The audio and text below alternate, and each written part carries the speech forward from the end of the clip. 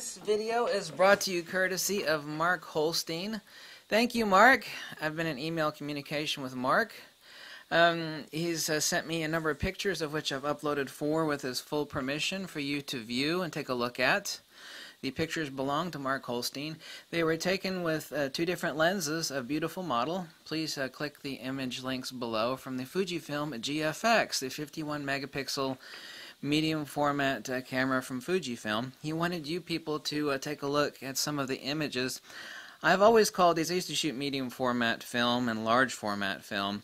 Of course, we didn't have sensors back then, it was film. But I've always called images like this subcutaneous sensor images, which means that if you bring them up at 100% and zoom in on them, you can actually see into the second layer of the skin. Micro contrast is incredible. The images are absolutely just bleeping sublime. Obviously the model is beautiful. Thank you to Marc for your photography work, and the images belong to Marc, and thanks to Marc for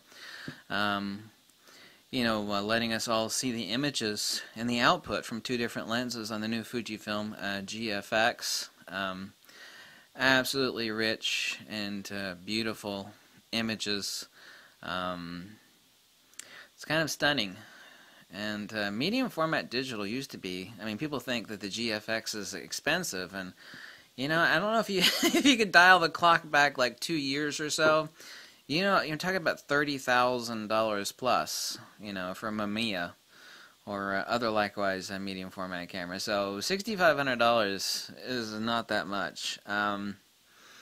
He says that he's still trying to get the camera, and I know right now availability is really low, and even Fuji announced that, but let's give a big thanks to Marc Holstein for these images. And I suggest, even though I uploaded them, I have his permission, I uploaded them to the Flickr links below, I suggest that you download the, on the Flickr links, you actually download the full resolution images and then bring them up on your computer to view at 100%, because when you zoom, you click at enlargement on Flickr, it doesn't give you the actual stunning, it does, but not to the full extent that's possible for you to actually be able to see, go, wow.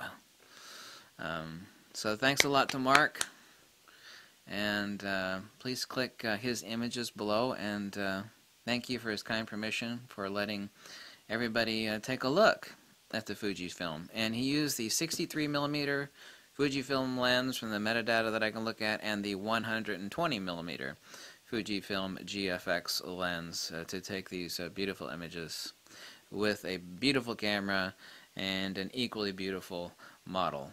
I don't know which is more beautiful, the model or the camera. They're both beautiful, right? Okay. Thank you, Marc, so much, and I hope you have an awesome week. Thank you.